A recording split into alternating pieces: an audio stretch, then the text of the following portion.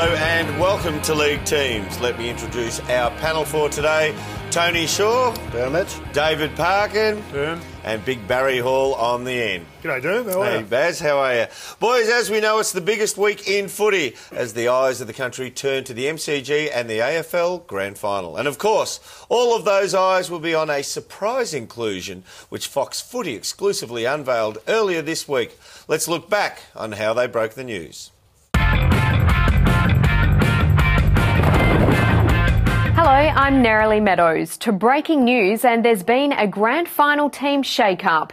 It's that one day in September that every footy fan can't wait to see and every player hopes to play in. And for one player, that dream is set to become a reality. And as usual, Gerard and Robbo were all over it on AFL 360.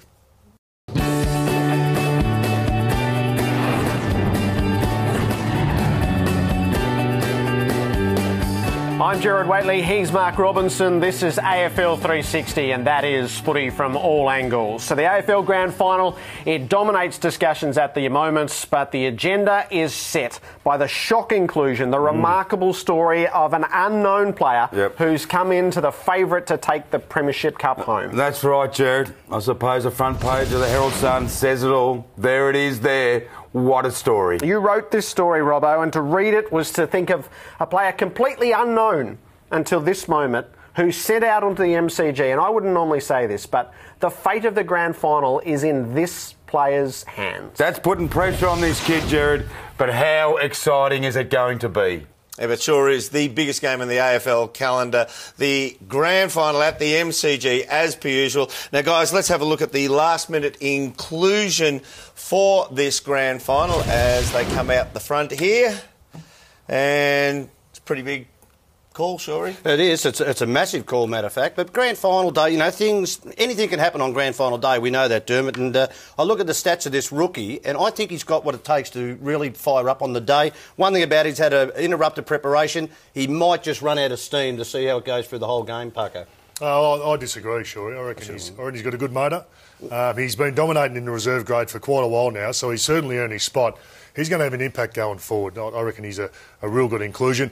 I've never seen a guy with such good goal-kicking accuracy. I think that separates good forwards from great forwards. He's going to have a real impact, Parko.